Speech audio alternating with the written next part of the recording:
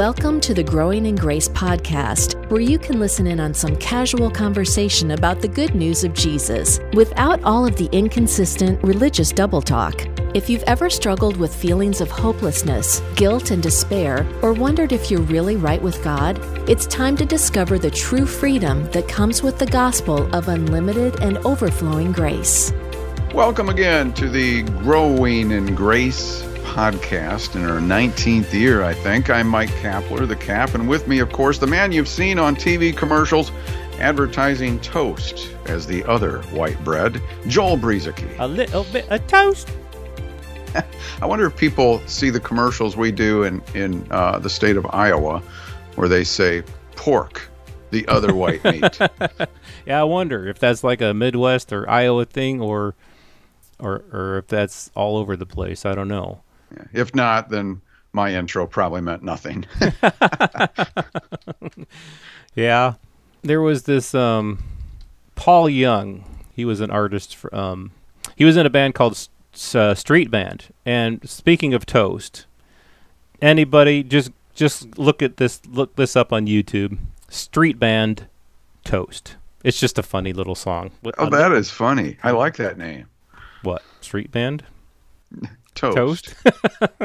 The song is funny, at least for my sense of humor. I won't link to it or anything, but I'll just mention it.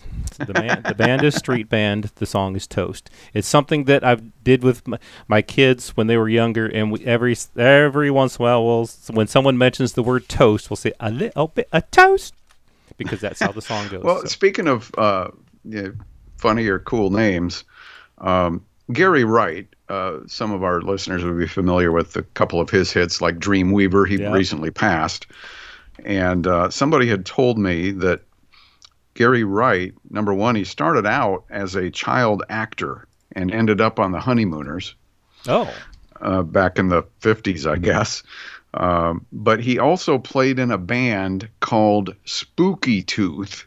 Spooky Tooth, like teeth, that you chew with. Oh, Spooky Tooth. And somebody in that band was named Mick Jones, the founder and guitarist of Foreigner. Oh. So yeah, Gary Wright was in a band called, I thought, Spooky Tooth. I thought that was pretty cool. Of course, I can remember some of Spooky Tooth's songs, like Cold as Mice, A Double Hearing, and stuff like that. Feels Like the Last Time, but those songs never really took off. But I do like tracing artists like through the different bands that they've been in and the different things. And sometimes you find out some pretty cool things about that. Well, if you're a new listener, we are a Grace podcast. Believe it or not. Based upon we like to do a little banter at first, but all right, let's get into it here because that's why you're probably tuning in. I'm sure you appreciate some of the humor and the back and forth. But look, we're just two guys who have been doing this for a while. We came into the message of God's perfect grace many years ago. Prior to that, like most people, we were kind of caught up in a church system of sorts that had a lot of religious stuff going on that kind of left us feeling empty and frustrated and maybe even fearful at times. And when we came into the message of grace, and Joel and I did it very much in a parallel fashion around the same time. So we've been able to kind of grow in this thing together. We knew each other. We worked together for a while. And then eventually we started this podcast about 10 years after we came into this message of God's goodness, of grace that we find in the new covenant. It was very, very different, very, very different from a lot of the things that we used to think. And we've been pretty consistent with our message here. You'll notice if you listen to the past 900 plus podcasts that are available at growingingrace.org, you'll notice from program 1 to program now that we've grown in our understanding of some things, or we might see some things differently. But we've got a pretty consistent message of our identity in Christ. That's one of the foundations of what we talk about, along with how that ties into the new covenant established by God through Jesus Christ. And it's apart from works. And so I think one of the things we want to talk about, because we're hearing from people out there who are either new to the podcast, very excited about their newfound life in Christ, even though they may have been saved for a while. They're new. The understanding that they've been gaining from the message of God's grace. And they found our podcast somehow, maybe through a friend. Thank you for sharing.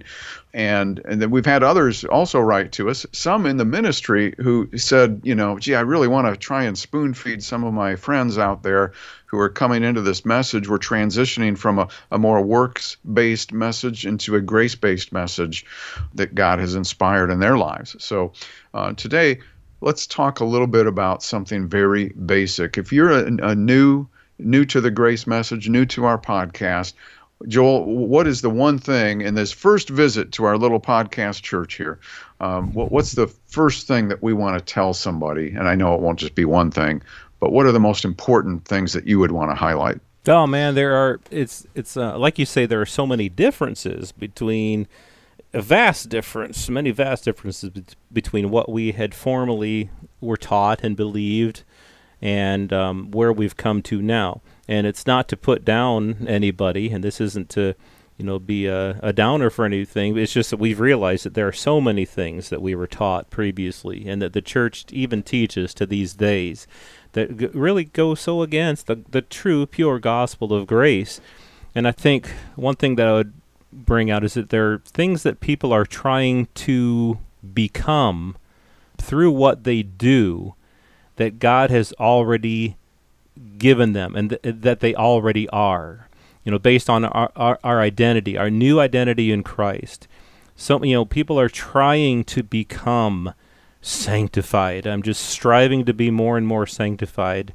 What do you mean by sanctified? So what I used to believe, sanctified meant, I used to believe it was a process of becoming more and more holy, my behavior becoming more and more purified, my behavior becoming more and more righteous. Not that that's a bad thing, because behavior improvement can be a good thing. But I think what many people look at sanctification as, and righteousness and things like that, they look at it as a process that I'm trying to get better at this, rather than understanding that sanctification is actually something that we already are. We are already sanctified. The word actually means set apart. And holy, it's the same meaning of the word holy. We're already holy. We're not trying to become holy. We're not trying to become sanctified. We are sanctified. And then in our relationship, in the union that we have with the Holy Spirit, with God, that will come out of us. But it's not like we're trying to become anything. We're not trying to become righteous. He's made us the righteousness of God in Christ Jesus as a gift. That's one of the basic things about the gospel.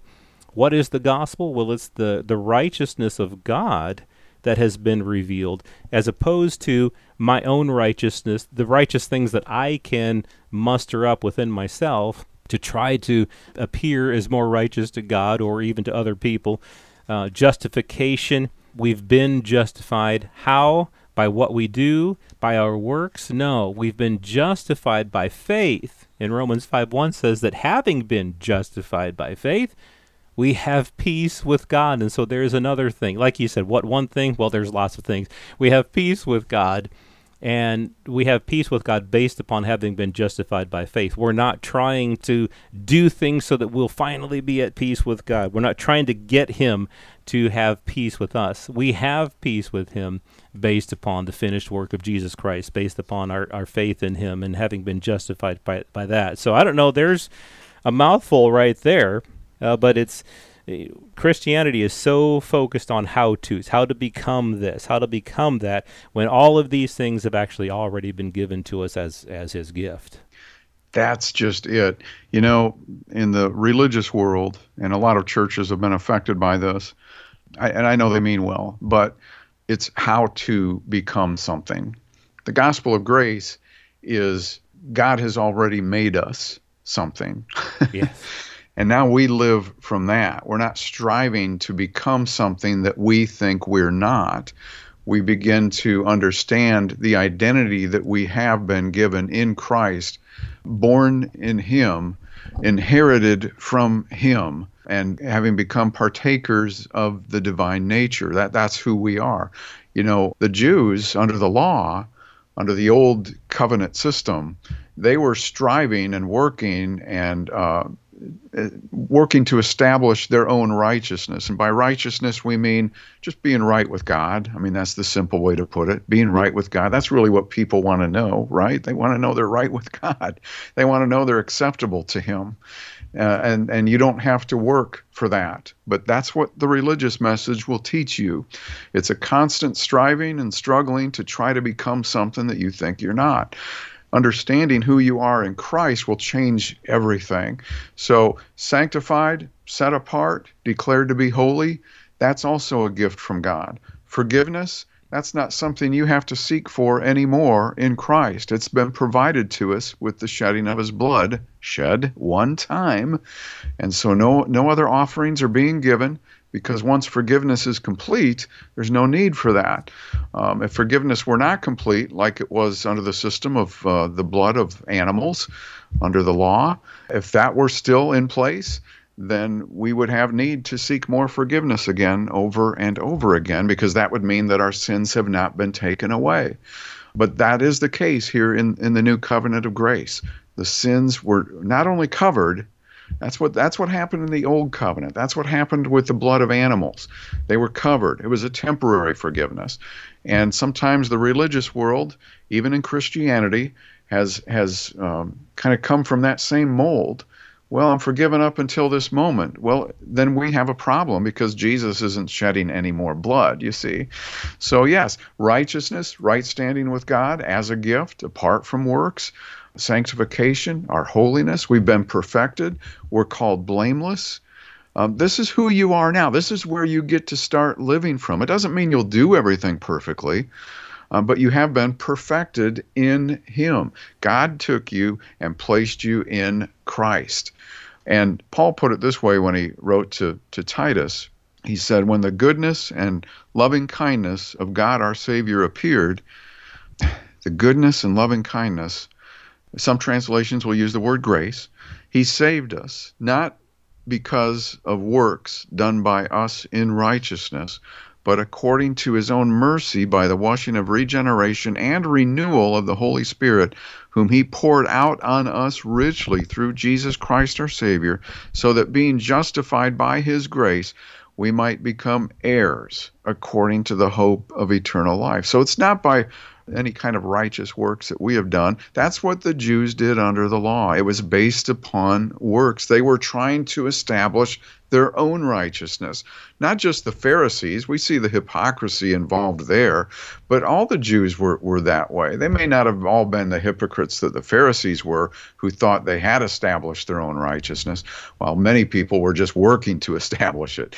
We've established it, not by anything that we've done, but it's been established by God through Christ. And that's good news. And don't let anybody ever talk you out of this. Right. That's why it's called the gospel, because the gospel means good news.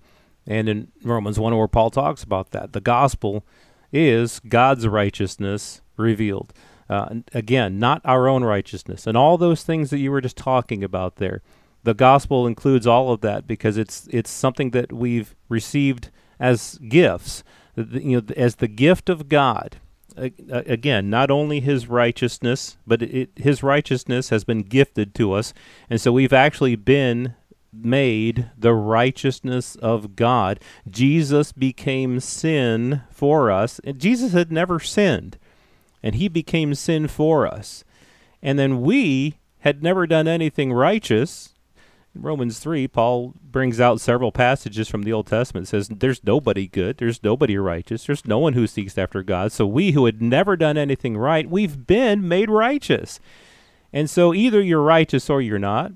And so just accept the fact that even though you've never done a good thing in your life, you've been made the righteousness of God. And it's not by works, it's not by law, but it's the gift of God, sanctification, all the forgiveness of all of our sins from the start to the end, everything, it's all been forgiven. Another thing to bring out is that you, in Christ, are no longer a sinner. You've been made a saint.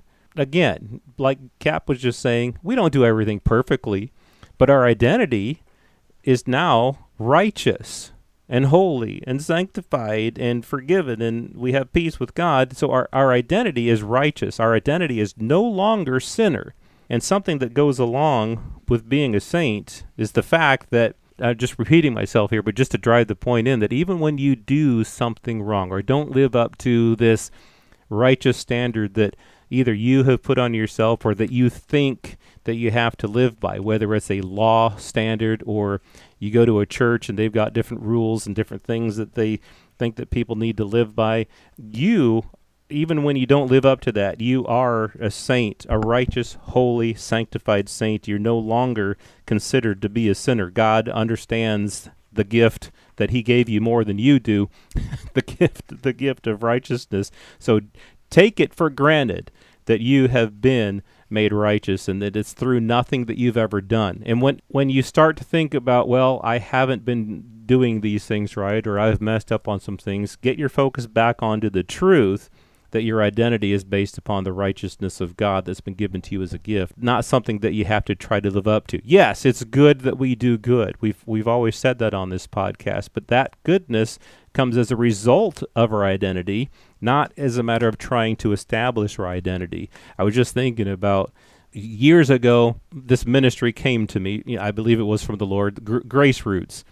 And I created the website, graceroots.org. And in my mind, a kind of a tagline came along with it: established in grace, living in grace, growing in grace. I mean, the whole of our life in Christ is based upon his grace. It's not based upon what we can do to try to impress God or maintain a good standing with him. We have great standing with him because of what he has done. Colossians 2:6 says, "As you therefore have received Christ Jesus the Lord, so walk in him." How did you receive Christ Jesus the Lord? You received him by faith and not by anything that you did. And so walk in him that way. The verse continues in verse 7, rooted and built up in him and established in the faith. So it's all about walking by grace, walking by faith, and not trying to establish anything on our own. You know, wrapping up our program for this week, if you are somebody who is, struggling with some things and you just don't feel very saved or something like that, our encouragement to you, all we can do is encourage you. That's what we're here for. But the Spirit within you will really help lead and guide you into some of these truths. So if you're struggling with some stuff that you're trying to overcome, or you've been in the habit in the past of being taught to ask God for more forgiveness when he's already poured out all that he's going to as far as forgiveness goes. So what do we do? What habits do we need to change? Just begin to thank God. When you're struggling with a weakness of some kind, for example, just thank God for your forgiveness. Just thank him for it. Thank him that he has provided you with this. And focus on your identity. Realize that these things that entice you that aren't necessarily all that healthy, they are not a part of who you are as a child of God. They are not a part of your identity in him. Just remember that. Now, the Spirit of God will help you overcome. I can't help you overcome, but the Spirit of God can. And he is there to remind you over and over again that you are the righteousness of God in him. And that just never goes away because Christ provided us, the book of Hebrews says in chapter 9, he provided us with an eternal redemption. It's not going to get washed away with some of our foolishness.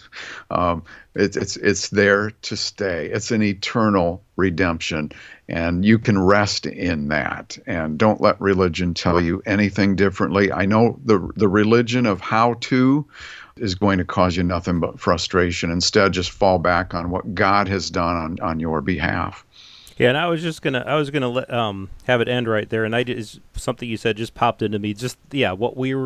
This particular podcast is, about the how-tos, about the how-to religion, and how everything you hear in church seems to be how to do this. 7 steps to being holy, 5 principles for being a better husband, the 9 S's of sanctification, all that.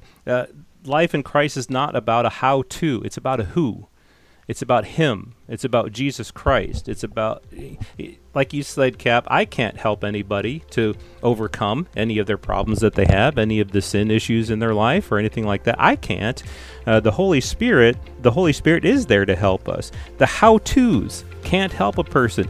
What the how-tos did for me was that they got me all riled up. I'm like, yes, I'm going to do it. I would hear a good sermon about how I'm going to do this and I'm going to do that. And that was on Sunday morning. Then by Sunday evening or Monday morning, it was all dead. It was all gone. It's like, I can't do this. And so like you were saying, let the Holy Spirit be your teacher. Let Him be your guide, and let Him be the one who overcomes on your behalf, because we certainly can't do this, but He has provided us with His grace and, again, with His Holy Spirit. This has been Growing in Grace with Mike Kapler and Joel Brueseke, heard online through various internet sources around the world each week. Access past programs by visiting growingingrace.org. Share it with a friend and listen again next week for more Growing in Grace.